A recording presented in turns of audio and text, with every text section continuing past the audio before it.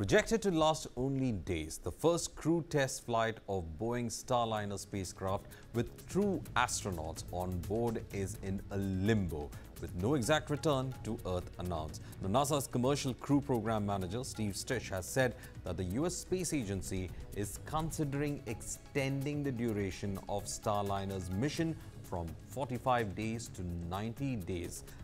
This is a report that has been given by the CNN. Officials have reportedly, in fact, said that it has hinted that the Starliner, which faced issues with helium leaks and thruster outages heading to the International Space Station in early June, will be safe to return astronauts, including Indian origin Sunita Williams and Butch Wilmore, home.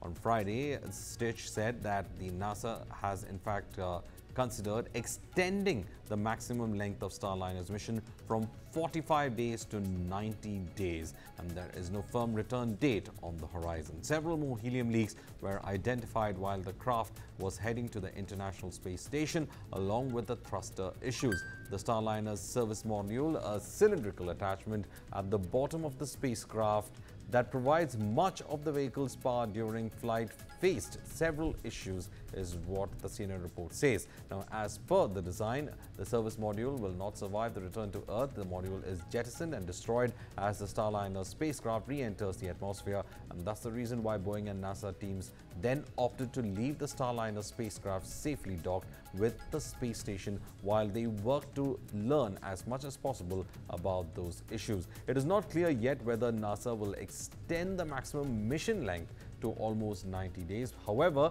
they are looking at that particular option.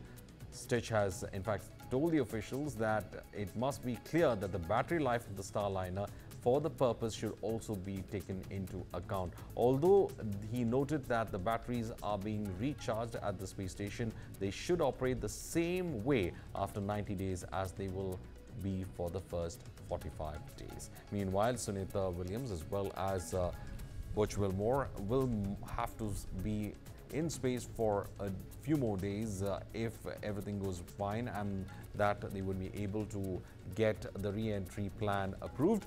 But if not, it is possible that NASA might be looking at extending the mission for 90 days.